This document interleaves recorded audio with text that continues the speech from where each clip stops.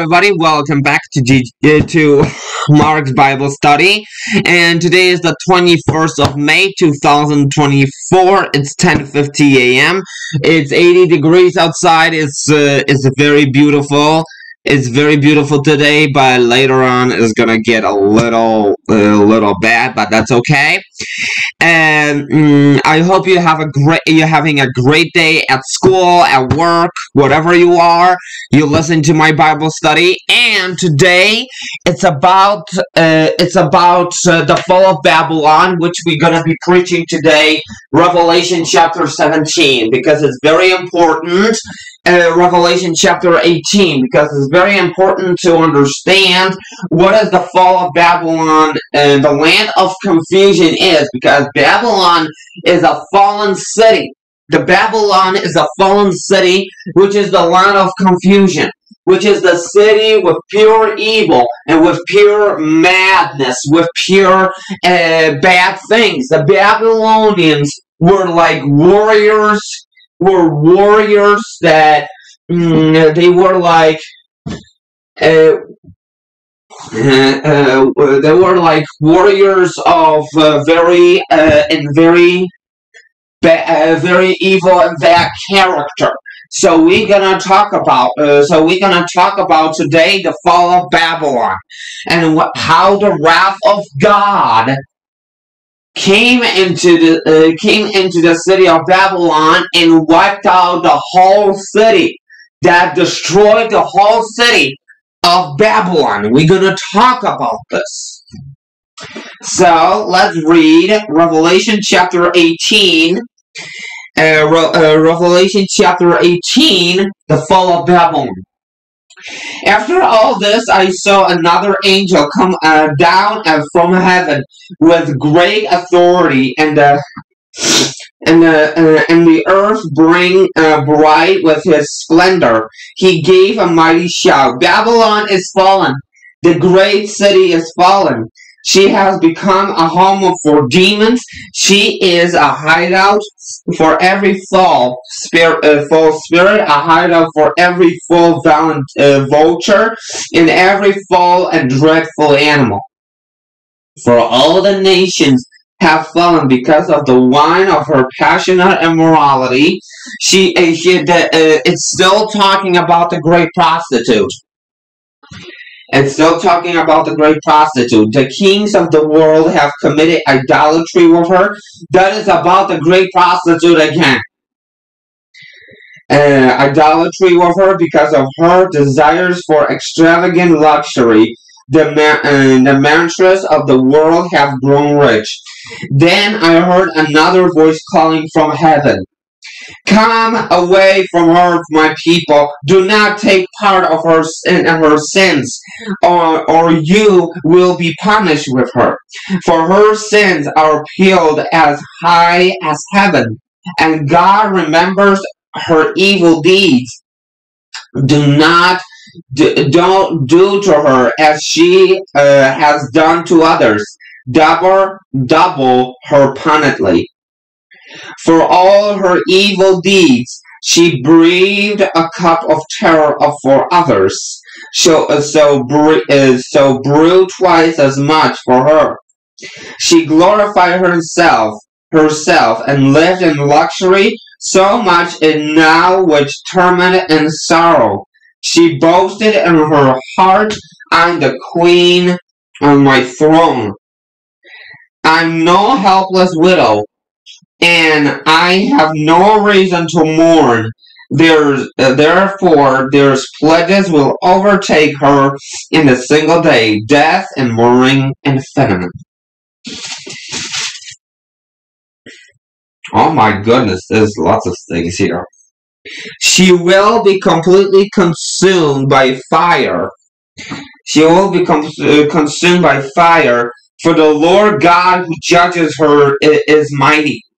And the kings of the world who committed idolatry with her and enjoyed her great luxury will mourn for her as they see the smoke rising from her cherry remains. They will stand at a distance, terrified by her great torment. they will cry out.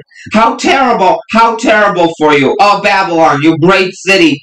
In a single moment, God's judgment come on you.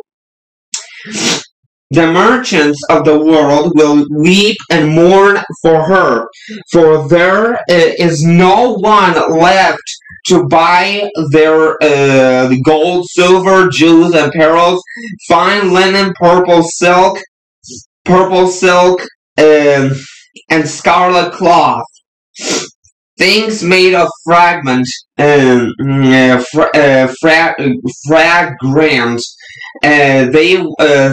wood, every goods and objects made of expensive wood and bronze, iron, and marble.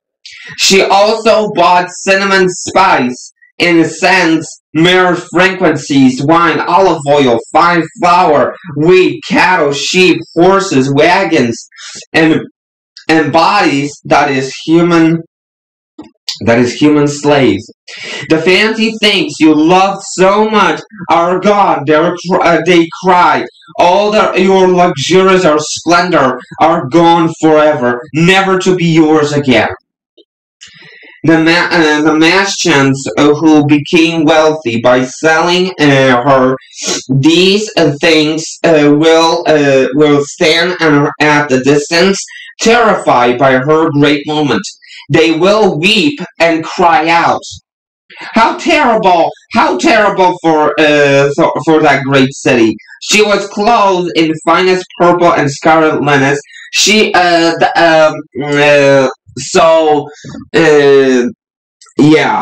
was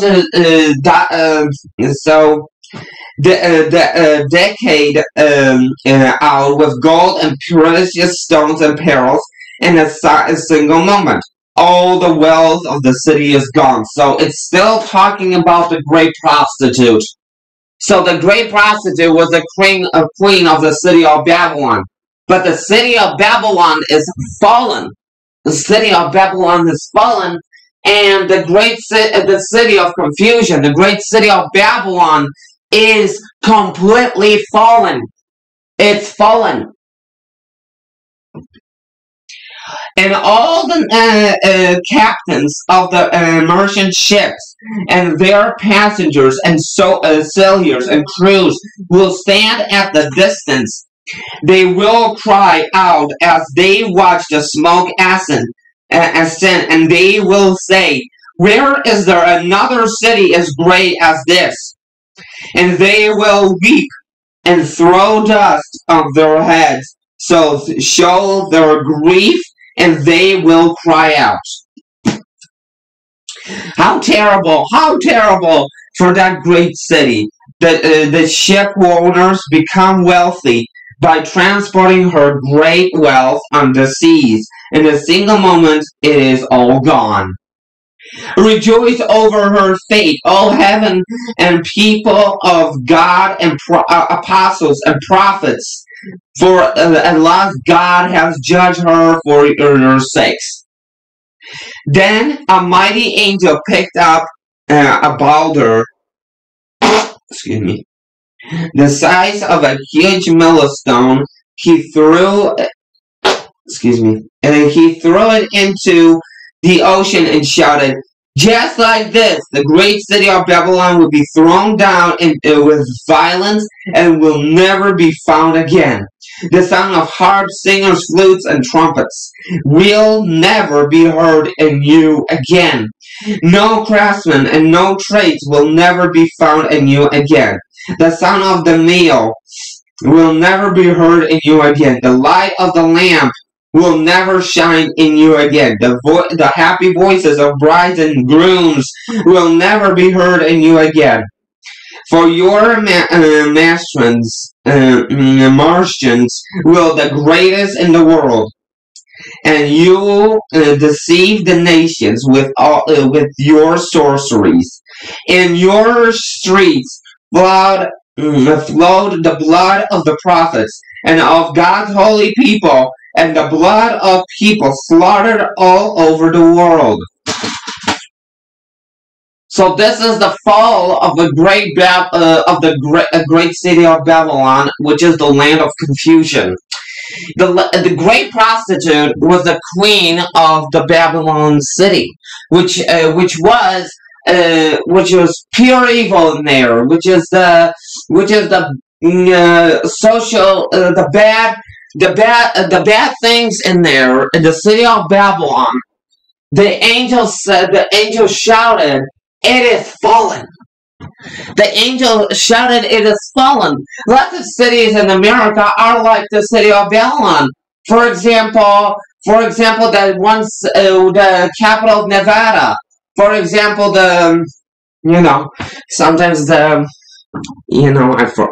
always afraid to say it, but that's always good to have something afraid to say. Anyway, the great city of Babylon is falling apart. It's falling apart because of wrath of God. Because of wrath of God. What it says in the book of Revelation, chapter 18. What it says in the book of Revelation, chapter 18. The sound from heaven says that the angel shouted that the Babylon, the great city, the land of confusion, is fallen. The land of confusion is fallen. How did it fall? Because of the wrath of God. Because of the wrath of God. God didn't like what was happening in this great city. So he got all mad, and the angel poured the wrath of God right in the middle of the city of Babylon, and the great Babylonian city was fallen. Though all those Nephilims and the queen of all the mother of all prostitutes were the queen. She was the queen of the city of Babylon. There's all demonic spirits. There's all Nephilims and all those other things. Excuse me. They were the causing the building of the city of Babylon. Was not good. The city of Babylon was not good. Was not good. Was not good. The lamp will not shine. Nothing will be working. Nothing will be heard from this city, because the city will not exist again. Because will not exist again.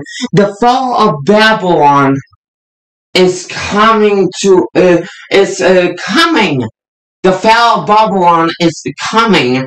The whole world, we are living in the kind of Babylonian city, because we are dealing with evil, but with good people also. With good people we are dealing with, we are dealing with God, but we are dealing also with people who can hurt us, who can really who do not like us sometimes, who want to hurt us. This is the great city of Babylon is gonna fall. It's gonna fall into pieces. It's gonna be fall into pieces. This is what the Bible is saying, that the Babylon will fall apart. Now, nothing will evil happen when Satan will be defeated, because Satan is the one who created the city of Babylon. But in other words, it says the great prostitute is the queen of the city of Babylon, and that's why God said to the angels, destroy the city of Babylon, because there's pure evil in there. See what I'm saying? And this is my friends. This is how the city of Babylon was completely destroyed, was completely burnt. means that the world, this world that we are living in, will be burned from God because of the 7 seals, of the 7 trumpets, because of the 7 bowls, the wrath of God. This world will be terrorized by this. But this is for your own good, my friends. This is for your own good, because God will restore the whole world again, and we will be living with Him in heaven. We will be living in earth with Him.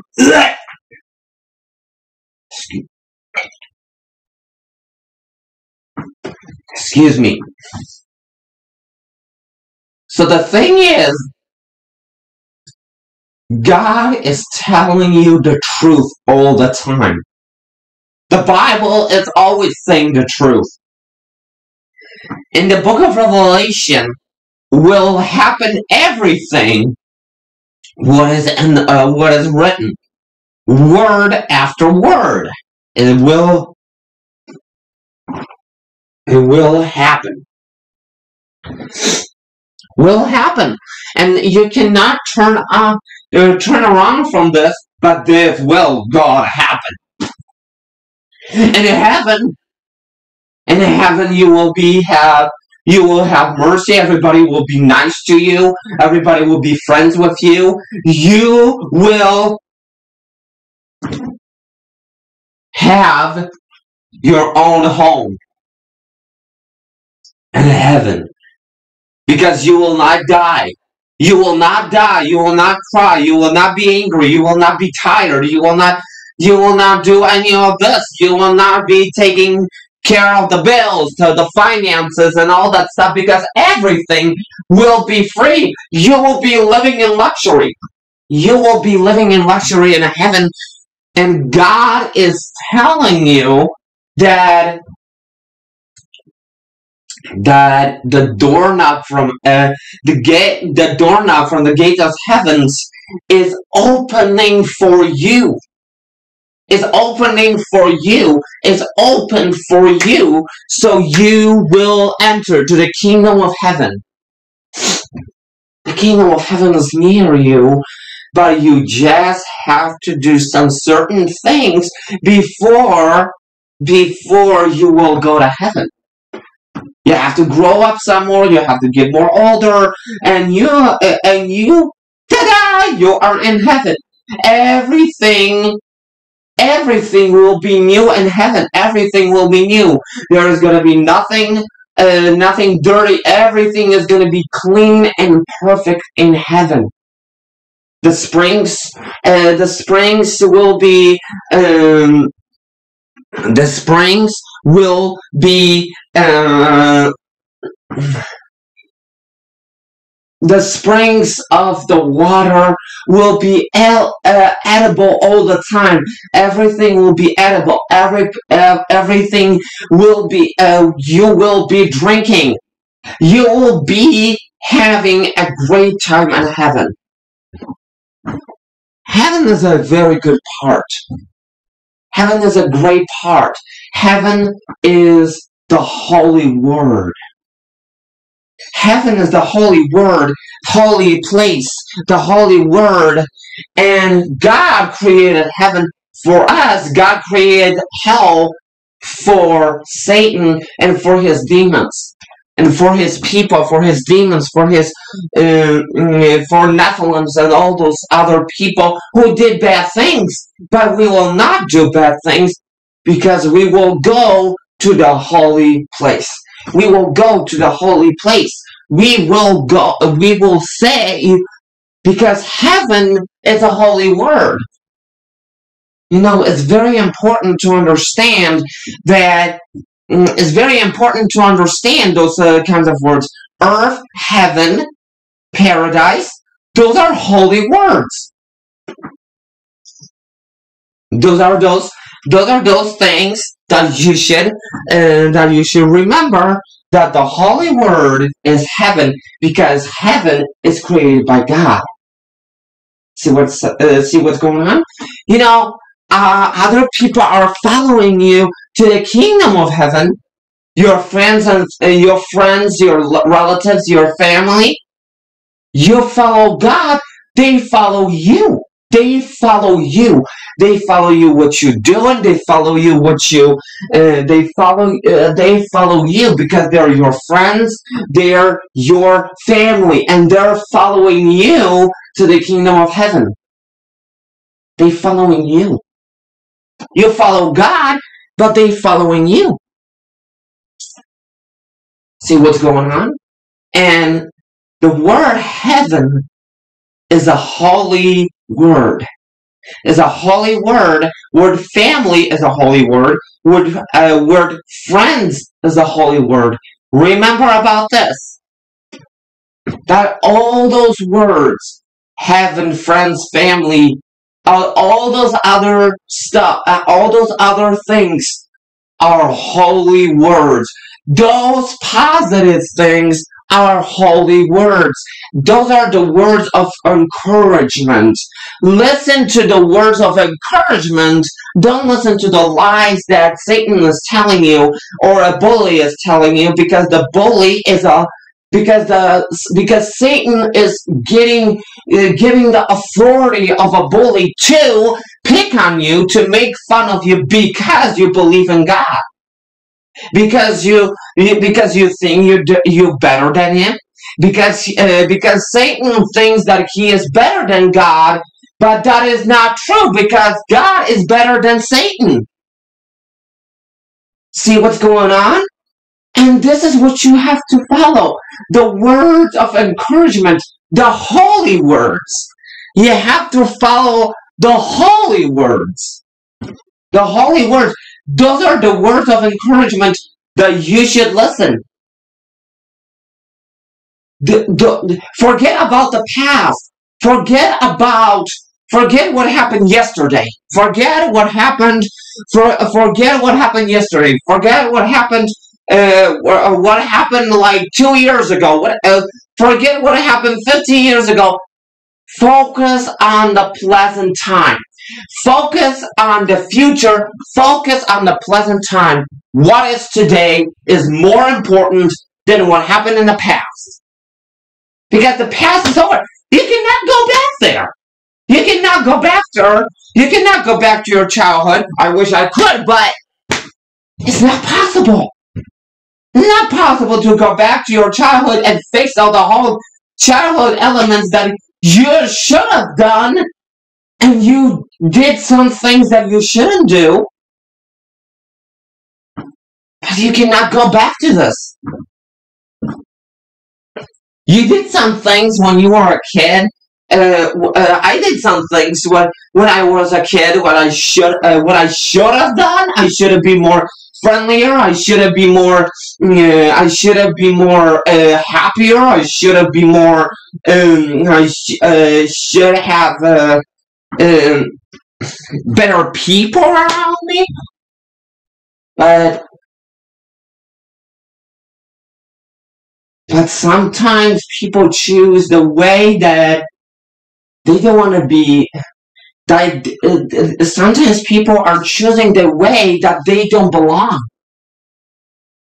Sometimes because evil things are not things to do. Are not because evil things. When you're doing evil things, you're going to like a fire. When you're doing good things, you're going to the heaven. You're going to the heaven places.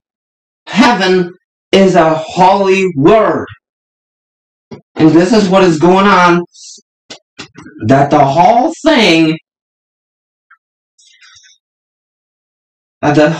is completely stopped. I should have done things what should be done. Forgot to be nicer to my old friends from my childhood.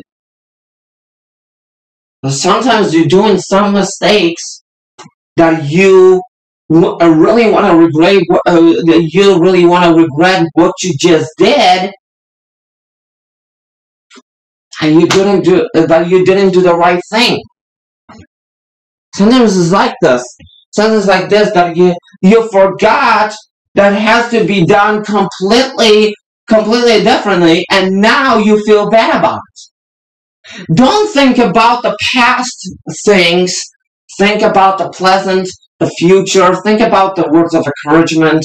Think about the words that God is telling you, that the good people are telling you. That the good people are telling you, because the good people are with you. The bad people are not with you because you're the follower of Jesus. The good people, you belong to good people. You belong to people who are God's worshipers, who are your disciples. You belong there. You belong with God. You belong with people who are nice to you. You belong with people who are friends with you. You belong with family that is nice to you. You don't belong with people with some aggressive wasp behaviors. You belong with people that they don't want to hurt you. They want to encourage you. They really want to help you. See what's going on here? And this is what's going on, and this is what happened in the city of Babylon. My childhood was a city of Babylon, but what you expect? That's already passed over. You are a different person, you grow older, and now this is over, which sometimes people are regretting their childhood, but this is this is how the life works. That sometimes we're doing things that we should have done, that we are doing things that we should have done. That's the whole thing.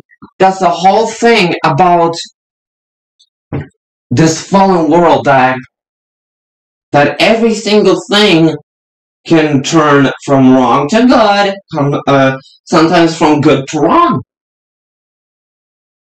We are not geniuses in this world, my friends. We are not geniuses in this world.